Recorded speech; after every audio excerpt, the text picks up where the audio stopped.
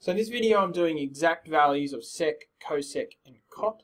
Now in the past you've used standard triangles to find exact values of sine, cosine and tan.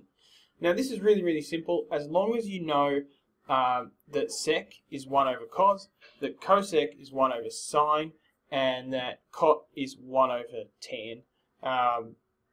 Really straightforward. So a quick example here.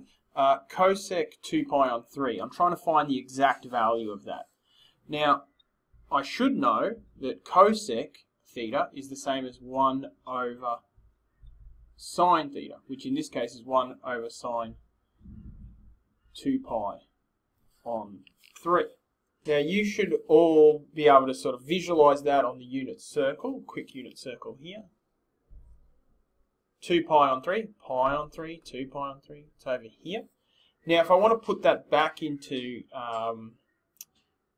quadrant 1, I've got to rewrite it as 1 over sine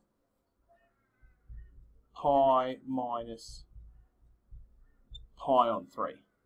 Now sine minus is the, sine pi minus pi on 3 is the same as sine pi on 3, C-A-S-T.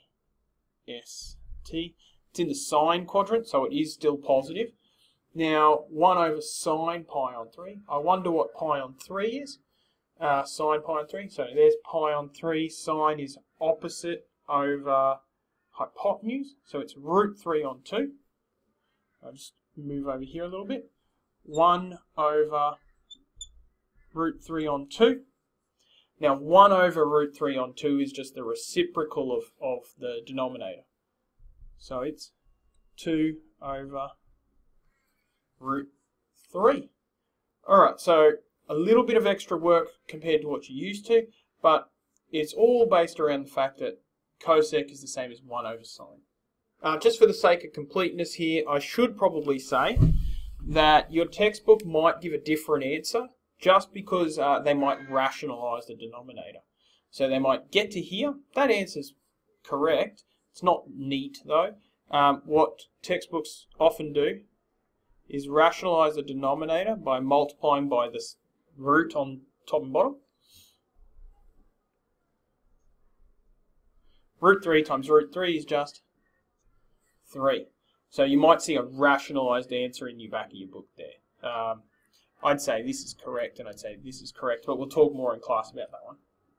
It's worth noting at this point as well that if you already knew what sine pi on 3 was, or if you already knew what sine 2 pi on 3 was, you can immediately jump to 2 on root 3. It's always going to be the reciprocal of whatever the sine was. So, sine theta always equals 1 over cosec theta. So in this particular case, where if you know that sine 2 pi on 3 equals root 3 on 2, you should immediately know that cosec 2 pi on 3 is equal to root 3 on 2. Those are things that should just jump at you straight away.